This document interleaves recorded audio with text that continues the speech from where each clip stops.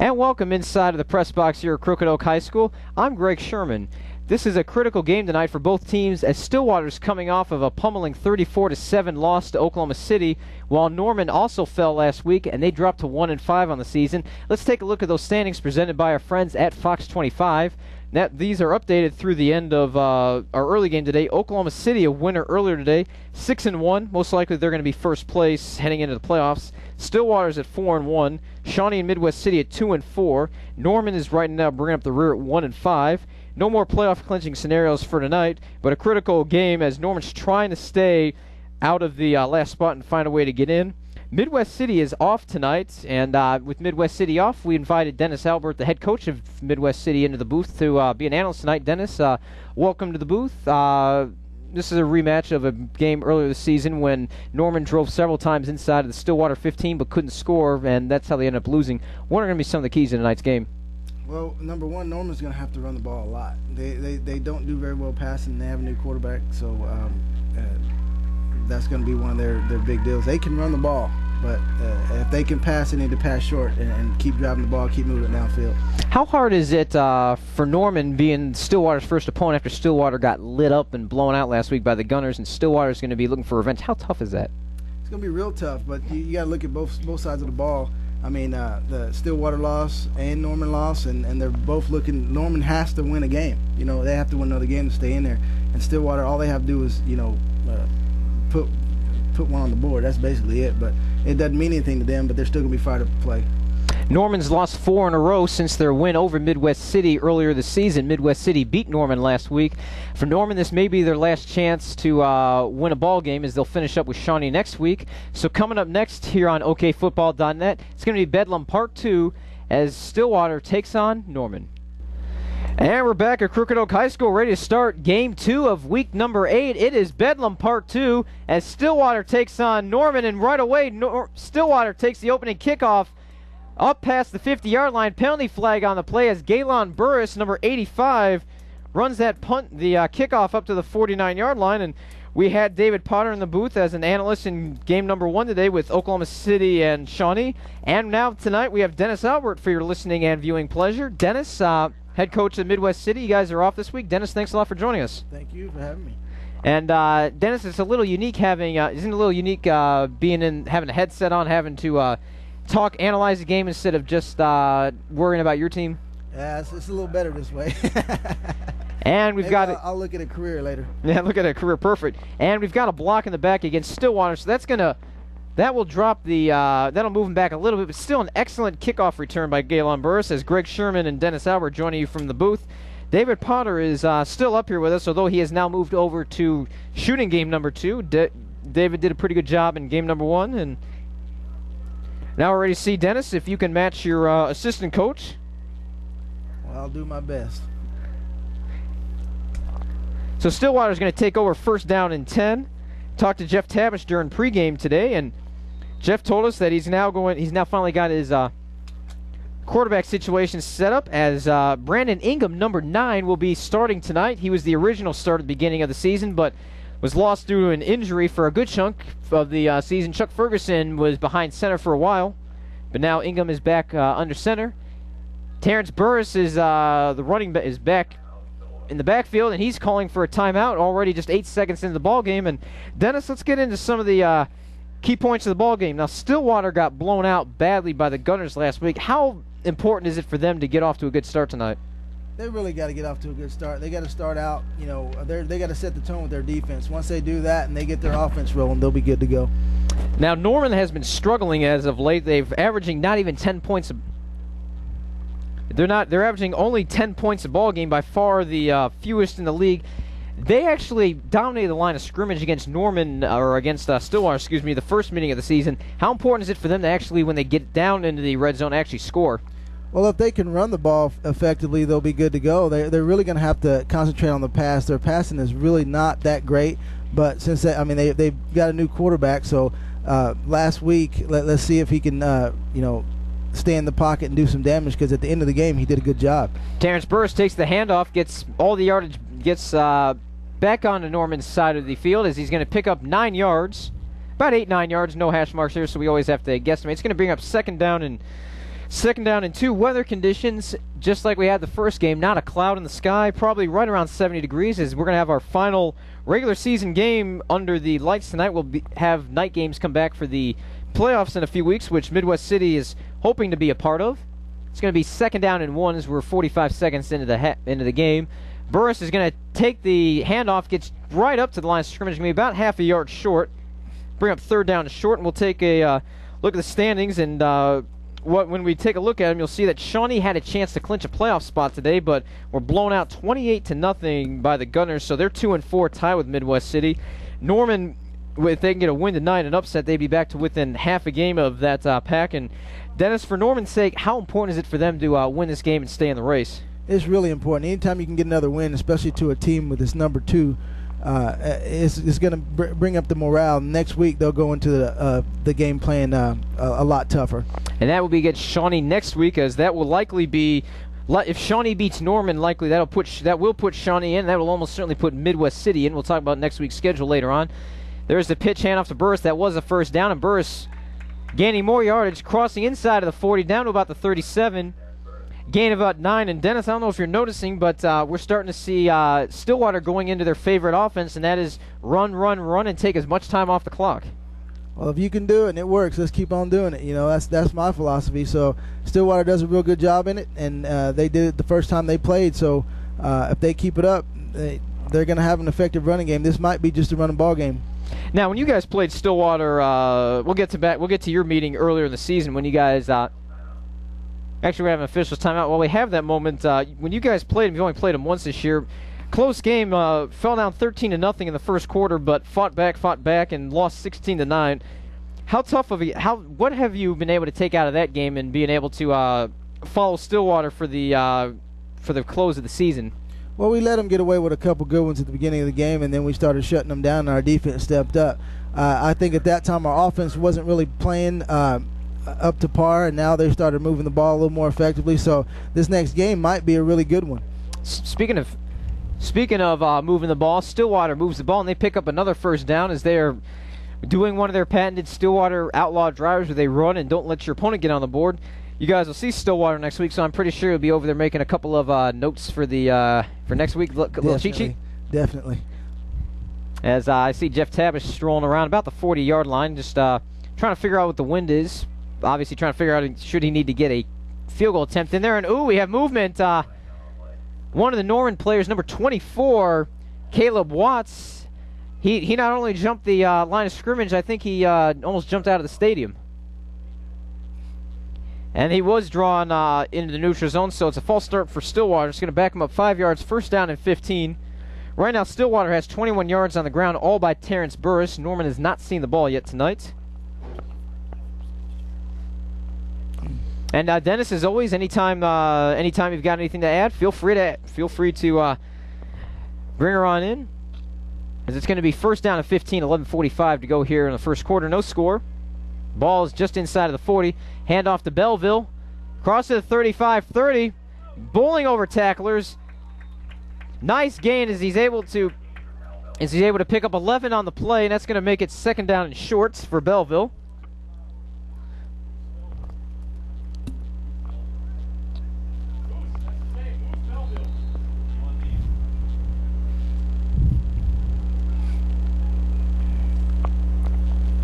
It's going to bring up second down and 4. We're about 4 minutes into the ball game here, and this is not a good.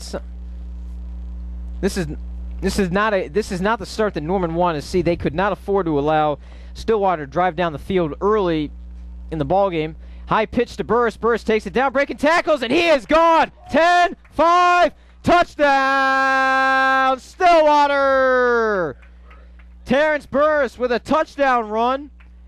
29-yard touchdown run on that play for Terrence Burris, and Stillwater does exactly what they want to do, get the early touchdown on the board. Dennis, how was he able to score that touchdown? Well, their defense has got to play a little more discipline, because their end came off the side over there, and he rushed, he got beat. So if they can play a little bit more discipline, they might be able to stop him, but right now it looks like they're moving the ball really good. So Stillwater gets the early lead, 4:09 in, and Ryan Henderson, as usual, in to attempt the extra point.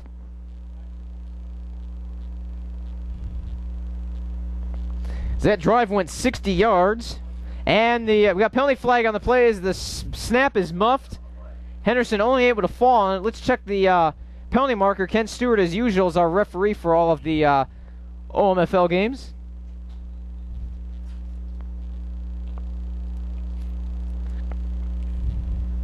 As Burris had 49 yards on that drive. And we'll check the penalty flag. It's looking like the initial signal is against Norman. Let's double check. And it's going to be encroachment against Norman. So that'll make it half the distance to the goal. And let's see if Tabish stays with Henderson on the field, and looks like he will. As Henderson is one of the top kickers in the league this year, along with the kicker from Shawnee, that's Chad Thomas. High snap, kick is down, it is up, it is good! We have 10 minutes, 51 seconds remaining in the first quarter, and our score is Stillwater 7, Norman nothing. Back here at Crooked Oak High School, taking a look at Terrence Burris getting his groove on a little bit. He got his groove on that last drive. 49 yards by himself on that drive. The last 28 on the touchdown. Stillwater with the early 7-0 lead. Norman's going to see the ball for the first time tonight. As Ryan Henderson ready to kick off. Got Little Mac number 1 back deep along with Victor Perez for the Nitro. Short kick, not going to make it anywhere near there. Fielded by one of the upmen. That is Farley, or Arthur Brewer fields it. Trying to turn the corner, 40, 45, slammed down right about the 45-yard line, and that'll bring up the first down and 10 for Norman. We'll see them on offense for the first time tonight. And Dennis, tell me a little bit about the keys to the Norman offense tonight. Well, like I said earlier, they're going to have to run the ball effectively, and they do that well. So we're going to see on this first drive whether they're going to be able to keep that momentum or whether they're going to be stopped. Now, we've noticed, actually, I don't know if you've noticed, Dennis or David, my sponsor, we're noticing a lot. The Norman sideline's starting to dwindle a little bit, not just with fans, but with players, too. Have you noticed, have you heard of anything or noticed of anything going on with them, Dennis? I really haven't. I really haven't been keeping up with, their sidelines and who they have and who they've lost, but I do know that they're going to have to keep their head up and keep their momentum going, because I know that with a 1-5 record, it's really hard to keep your players wanting to come back. Josh Huckabee, number 14, in at quarterback. He was out last week, actually suffered a work-related injury on his job that he has during the week and did not play last week. But he is back under center. Huckabee was actually our player of the game when Norman beat Midwest City for their only win of the season back in week 3, 20-16. And he's obviously going to be one of the important factors if Norman's going to stay in this game. Huckabee rolling off to his right. Pass is caught. That's a screen pass to David Pritchard. And that's going to be a short gain. Now, I've got David Pritchard listed as a lineman, and he is actually slow getting up. And it looks like he's favoring his right knee. As Jackie Smith is coming out to look at his guy, and we're going to have an injury timeout here on the field. We'll keep it right here as he's going to be helped off the field. That is 56, David Pritchard, and he's listed as a lineman, so he must have either switched positions or checked in as an eligible receiver, because there was no penalty flag on there for illegal touching. It's going to be a 1-yard pass on, or it's going to be, let's see, it's about a 2-yard gain on the play. They're listing it as 3 yards. It's going to be 2nd down and 9. And it's not going to be 1 for 1 for 2 yards. I know that's not significant, Dennis, but at least he's completed his first pass tonight, which he's had trouble getting off to good starts. Well, that's been the case, but he's a good quarterback. He knows that him coming off an injury is going to help them a lot, because last week they had a new quarterback in, so him coming off an injury is going to help them a whole lot. 2nd down and 9. Actually, we'll call it 2nd down and 8. Fakes the handoff to Perez. Huckabee rolling out to his left, trying to find a receiver down deep. Throws it short. Pass is complete. That's going to be enough for a first down on the far sideline. Caught by number 85. That is Josh Sparks. And Huckabee's now 2 for 2, and like we said, these like you said, Dennis, all these little pass completions got to be helping his confidence out. All you need is 5 yards, 5-5, and you got a first down. So if he can keep this going, he'll be good. I noticed that they haven't started with their running game yet, but that's the thing you want to establish first before you start passing. But since their passing game's working, let's see if it keeps on. 9:25 remaining here in the first quarter. Stillwater drove down the field and got their usual Stillwater special long drive ending in a touchdown run. It's going to be first down and 10 for the Nitro. Huckabee throws a quick slant, passes behind his receiver. That is Jared Singer. It's going to be incomplete. That'll bring up second down and 10.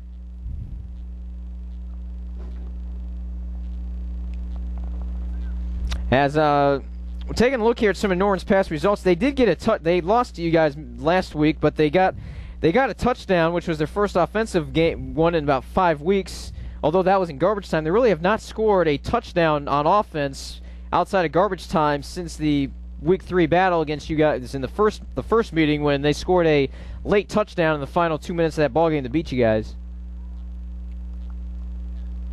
Second down and 10. Not ripping on Midwest City, just making sure that that's the last time they scored. Floating pass, and that's going to be intercepted, I think.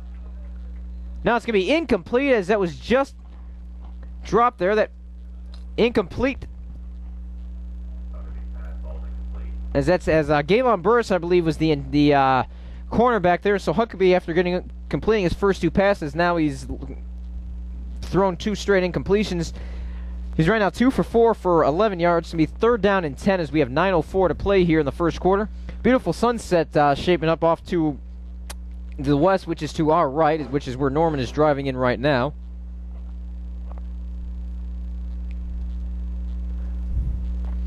Nitro need to get down to about the 32 to keep the drive going. Huckabee looking to throw. He's under pressure, and he is going to be sacked. And he threw the ball, and that should be either a in the grasp or intentional grounding. And it looks like Dennis. I don't see a flag out there. I thought he was clearly in the tackle box. Oh, that looks like it was intentional grounding. It didn't make it past the line of scrimmage, and he was in the grasp, but still, that should have been intentional grounding. So Norman's going to catch a break there. 3 straight incompletions by Huckabee. Still no rushing attempts as of yet. Let's see if Jackie Smith and Robert Dennis decide to punt it away or if they're going to try to make an early stand and go for it. Their line is definitely going to have to give their quarterback a little more time to throw the ball. I mean, that pocket's there. He needs to step up. He keeps trying to roll out, but at the same token, I haven't seen him start their running game yet, and that's what's going to help him out with the pass. Well, I doubt we'll see a running play here. It's going to be fourth down, and we'll have to beware of the fake here as Singer is back to punt for the Nitro. And Matt Taylor, number 19, back deep. Stillwater doesn't bring a rush. Taylor gets a pretty good punt away. Or Singer, excuse me. It's going to take a Nitro hop. Nitro going to have a shot at downing it, and they will. Outstanding. Nitro going to down at the 4-yard line. Dennis Albert says outstanding, and that's always a good thing. As the clock stops with 8:41 to go here in the first quarter, Stillwater still leading it, up 7-0. Back here at Crooked Oak High School, taking a look at head coach / defensive coordinator Jeff Tabish, and he's got to be happy with the way his team played on that last drive as they were able to.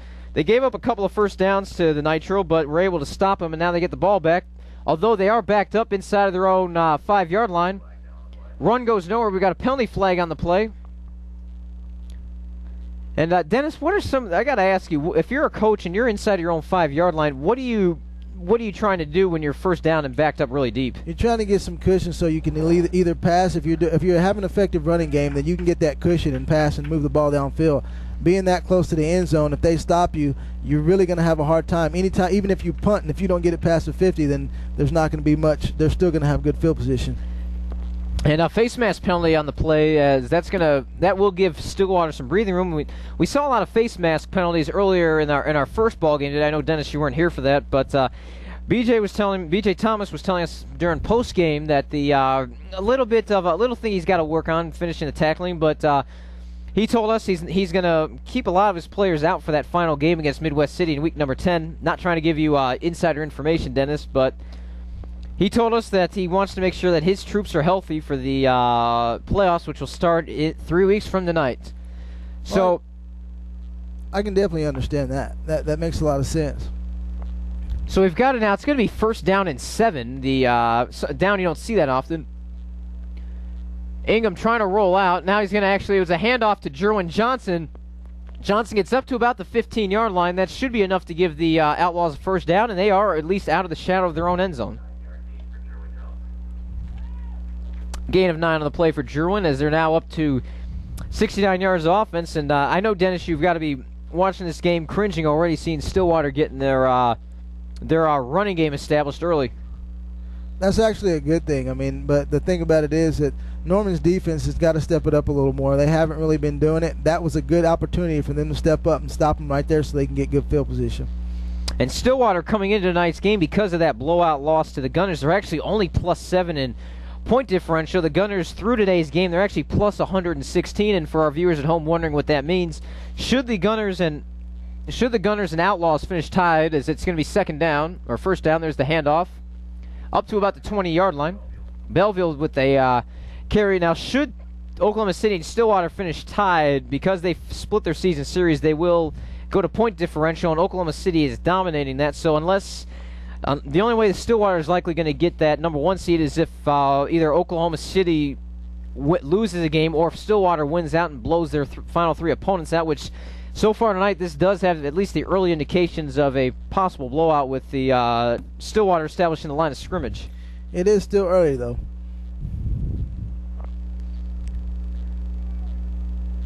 It's going to be second down and 5. There's the pitch. I believe that's Robert Earl Johnson, number 31, on the hand on the carry. Let's double check.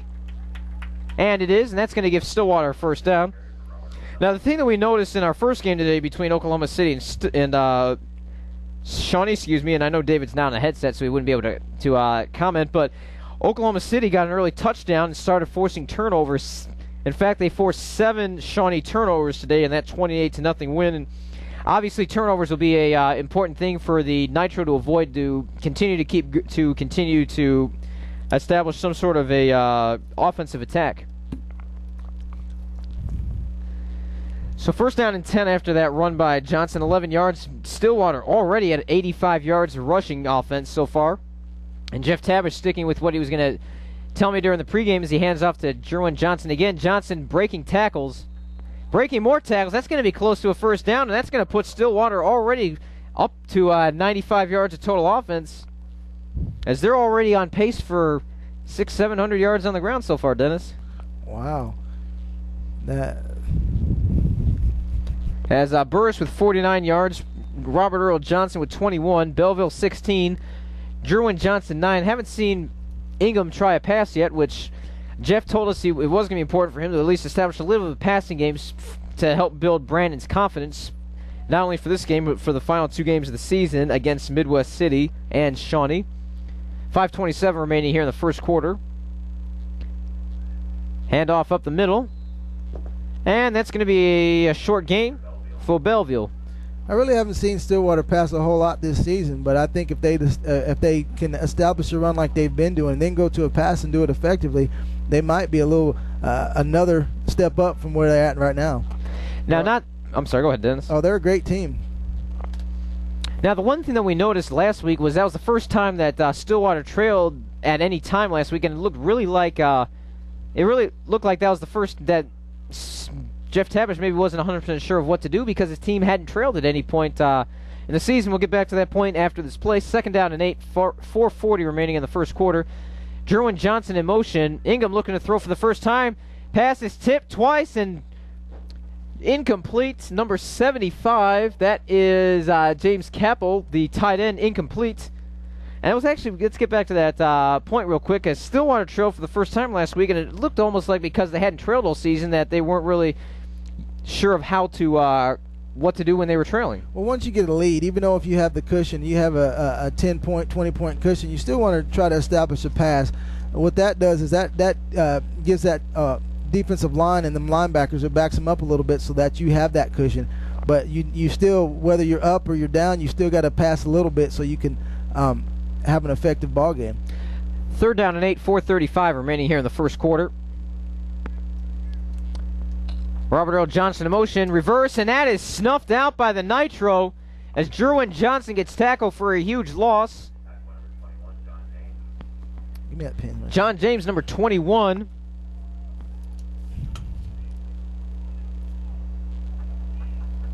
As John James made the As the it's going to be fourth down, and Dennis, we'll go ahead and switch pens here. And remind Dennis that the mic is always on, so anything he says can and will be used against him in the court of law of the OMFL. Unfortunately, we don't have a audio booth to be able to mute the mic in between plays. It's going to be fourth down and 17. Meanwhile, Ryan Henderson's going to be on to punt for the first time today. Little Mac is back deep. That's Larry McDonald. And that's going to be a short punt by Henderson. Not really a great punt. Goes out of bounds only at the 44-yard line. That's where Norman's going to take over. And not bad field position. We've got 3:39 remaining in the first quarter. Stillwater's still leading 7-0. Back at Crooked Oak High School, Norman taking over after the after that previous stop. Huckabee's pass goes incomplete. Looks like it went right through the hands of Jared Singer. And Huckabee, after completing his first 2 passes tonight, he's now missed on his last 4. That last stop by the defense was great. Nitro, if they can pick it up here and move the ball and try to get in the red zone, I think they can probably score. Are you surprised at all that Norman hasn't at least attempted to start trying to get any sort of a run attack between Little Mac and Cote Farley and all the other tailbacks? You'd think they would since it was early in the ball game, but if their passes are working, then I guess their coaches are going to stick with it. 3:34 remaining in the first quarter. Huckabee's going to throw again for Singer, and that is, I think he caught that. He's got that. If it doesn't work once, try again, and we've got, somebody just threw a punch over there on the line, and we're going to have an ejection. Just saw one of the Stillwater players throw a punch. Dennis, I'm not sure if he saw that, but we had, I think number 5 is what we're being told. Number 5, I think that's Grady Richmond Jr. who threw a punch, and he got hit with a personal foul penalty last week, and Victor Perez got into it. But while they sort that out, the little post cricker thing, Huckabee's pass, it didn't work, went through Singer's hand, and he liked it, and they just tried it again, and this time it worked.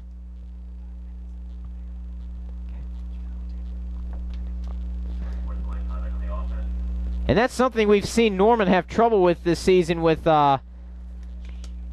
keeping their cool. Stillwater lost their cool as well. Norman had 3 players kicked out of a game about 2 weeks ago. Let me double check. Yeah, in the Shawnee game 2 weeks ago, they had 3 players kicked out. Last week we thought they had one of their guys kicked out, but it was actually because of it was actually an injury, which unfortunately we don't have a sideline reporter, and Norman also does not keep a coach in the booth, so it's hard for us to get the to keep tabs on the field. That's terrible. When you get a good play like that, and you have problems with penalties and stuff like that, it really hurts the team a lot. Now I'm expecting here. I would have sworn I saw one of the Stillwater players during the scuffle. I don't know if David. I don't know if you picked that up, but we saw at least one player throw a punch. But apparently, I guess the officials might not have seen that, as I have not seen anybody thrown out. And nope, I don't see anybody walking out. So somebody, we'll have to check the tape when we go back into post. But somebody got away with somebody just got away with a punch. So after all that, it's going to end up being first down and 10 for the Nitro, as Huckabee's now up to 37 yards of passing. That play went for 26 yards. Clock is stopped right now. 3:20 remaining here in the first quarter.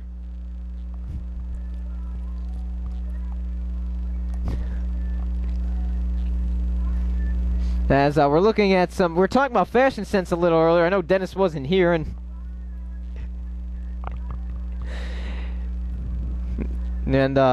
still waiting for play to resume. I'm guessing that they were going to. I can't tell you, Dennis, if they marked any yardage off on that penalty. It doesn't really look like they did. It looks like they kind of waved it off and put them where they caught the ball at. Looks like it's offsetting.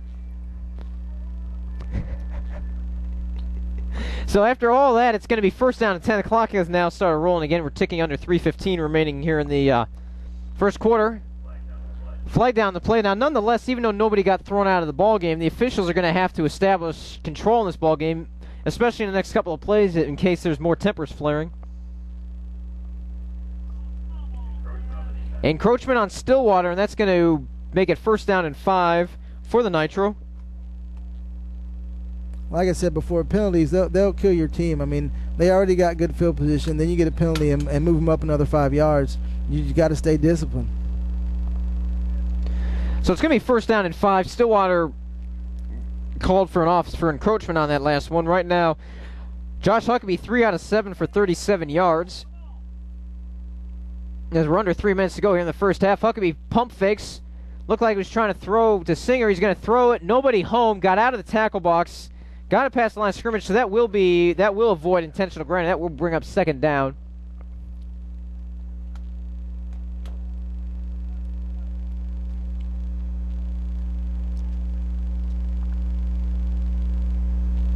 Now we'll check back into the Norman huddle. Lights slowly starting to take effect tonight. Now, Dennis, do you prefer to play during the day when the sun is still out, or do you like it when the sun is down and the lights are on? To be honest, it really doesn't make any difference to me as long as we're winning. Well, a couple weeks ago, you guys played under the lights against the Gunners. Yeah, my guys enjoy it, but as far as I'm concerned, as long as we're playing ball, I'm happy. So it's going to be 2nd and 5. Clock is stopped with 2:44 remaining. Another slant. Pass is incomplete as the Nitro receiver juggled it and then got hit hard by one of the Stillwater players. That's going to bring up a 3rd down and 5 with 2:40 to go here in the first quarter. I think this would have been the time where they needed to start running the ball because they already got the 5 yards on the penalty. They should have ran on the 2nd down, seeing how many yards they can get on that. The passing game, you can do that when you're deep in your own territory. But right now, I think that they need to start trying to establish a running game. Do you expect to see a run here or another pass? I'm not really sure. So it's going to be 3rd down and 5. Huckabee fakes a pass. First run of the day is going to go to Big Mac. And that's Lamont McDonald. And let's see, it's going to be a 3-yard gain, so it's going to bring up 4th down and 2. And I would assume we'll see Norman go for it here down 7-0. Do you agree, Dennis? I'd have to agree on this one. I would run it. I mean, being in their field position and you got the ball and there's 2 minutes left in the first quarter, you want to move the ball effectively. So another run would be great. Okay, we're going to take a quick timeout. Norman's taking it, and we'll be right back. 2:10 remaining in the first quarter. Stillwater 7, Norman nothing. Back here at Crooked Oak High School, Nitro take a timeout, and Dennis Albert joining me here in the booth. You a little surprised to see that they're going to try a field goal? Actually not. I think if they can get 3 points on the board, that'll give their momentum a little boost, but hopefully they make it. And they're not even going to get a chance to attempt it as the snap is bobbled. And that's going to be a loss on the play, so Norman loses yardage on that play, and a chance for them to get 3 points on the board. Mr. Albert goes by the boards. Of course, after the fact, you say, "Hey, I should have ran that." As that now will hurt their momentum, as Norman had a chance at least to get 3 points on the board, and instead they're going to keep that goose egg on the board, as Stillwater is going to take the field up 7-0. We'll keep it right here.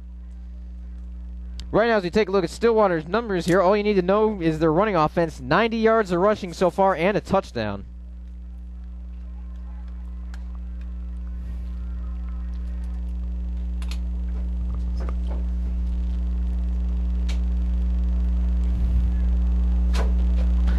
Stillwater takes over now, 1st down and 10. Ball will be spotted at the 24-yard line. Handoff up the middle. I think that's Belleville who had it. Belleville with the handoff there. That's going to bring up a 2nd and 8 as the clock continues to run down to 1:42 he left here in the first quarter. So 92 yards of rushing offense so far for Stillwater. Nothing through the air, but so far this game is a if you read a book on how Stillwater plays a game, they've been following that book so far to a T.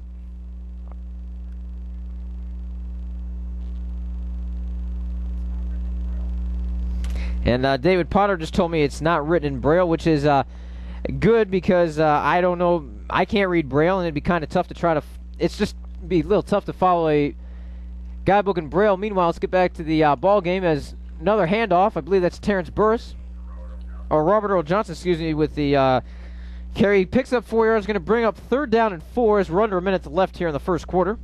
I think if Nitro starts penetrating the line, they might stop him on the run. They might force him to pass. But right now they're not penetrating the line very well. As the Nitro have had their trouble scoring, they got 11 points last week against Midwest City, although most of those points came in garbage time after the game had already been decided. The week before, only 3 against Shawnee. Before that, only 2 against Stillwater. And the week before that, they got 13 against the Gunners, but their touchdown came off of a defensive interception. So their offense has just really, really been struggling. Like we mentioned on the onset, 8 points a ball game is all they are scoring.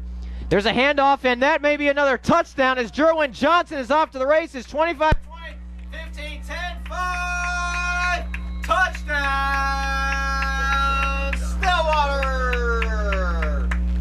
Jerwin Johnson with a 70-yard touchdown run, took it around the outside, turned the speed on, and he was gone. As we said before, Stillwater doing what they do best, running the ball, right off tackles.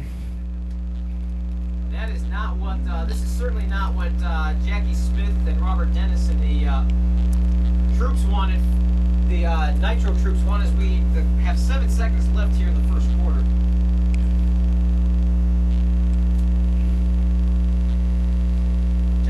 Check. Mic check. Got me now? Okay. Had a little bit of audio difficulties. I'm going to ask David, did you get my touchdown call? Not sure if you got my touchdown caller. Had a little bit of audio difficulties. We apologize for that. Henderson on to attempt the extra point. Kick is up. It is no good. We've got 7 seconds remaining in the first quarter, and our score is Stillwater 13, Norman nothing. Back here at Crooked Oak High School, Greg Sherman, Dennis Albert with you tonight, and you're taking a look there at Jerwin Johnson.